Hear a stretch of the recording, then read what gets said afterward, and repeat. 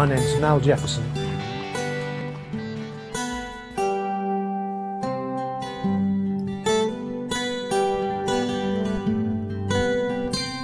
I got these mics from a fella called Brian Kelly.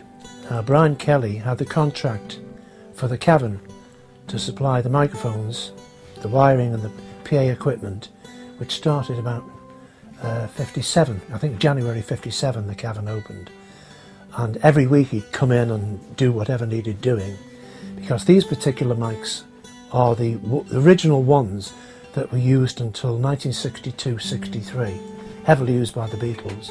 Brian Kelly ran Alpha Sound, 50 Stewart Road, Waterloo, just around the corner from Johnny Guitar.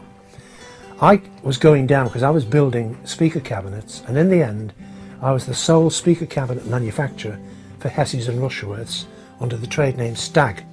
And the ones here in the studio are all built by me, Master Sound, and I designed them. That's what I was doing. I was an engineer and I was learning my trade.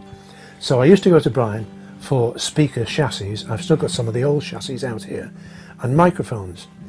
And I saw Brian in 64, 65, and he told me he'd put the original ones away because they kept getting damaged.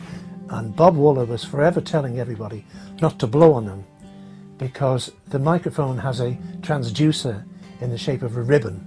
It's a double ribbon mic about this thin and that long in the middle, and if you blow hard on it, it cracks.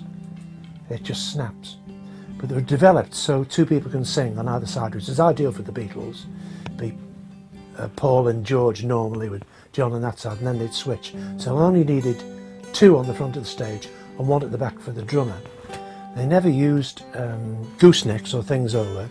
They just used them by the side of the drummer, like this, which was fine because they pick up from quite a way away.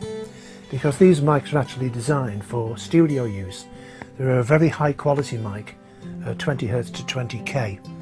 And I really don't know why Brian used them. He should have really used dynamics, because dynamics last a lifetime. You've just got a simple diaphragm in that goes backward and forward. But he used these maybe to get a bit more output, because the amplifier they used was a Vortexian 30 valve amplifier, and that had to be flat out, so you could only get out what you put in. So these had a higher signal, and there were also dual or triple contacts on them, so you could have low impedance, high impedance, or a quasi in between.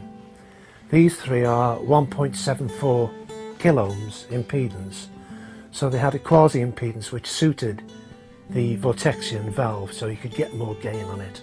That's why I use them. But they were prone to damage.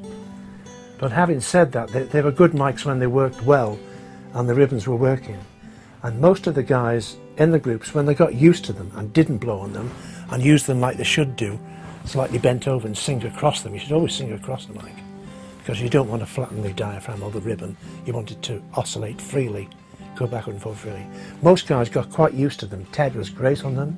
Lennon and the boys were very able to use them well, because they had a nice warm bottom end for the harmonies, and the Beatles were particularly renowned for the harmonies, and they did suit them. Here's some guys who use them you might recognise. Up here, of course, the Beatles' early Dick Matthews photograph. And the bands didn't carry PA in these days, remember. Nobody carried mics in those days. You hired them, or you used what was at the venue. These are at the venue. So the Beatles there. Is that John? John there. And a lovely one there with Paul. Paul's voice seemed to suit the mics because he had a more mellow, rounded voice. Sounded nice on them. Yeah. And that ugly swine there's me with the Master Sounds in early '64. We actually took over from the Beatles in August '63 when they left, and Bob Wooler gave us their diary, and for 6 months we were screamed at like we were stars, which was very nice. And I bought them not as an investment, just as because it was the Beatles and it was associated with them. I bought it in '68, I think. I bought these three and the stands, and I put them away, and I've never used them since, and nobody's ever touched them or been near them since.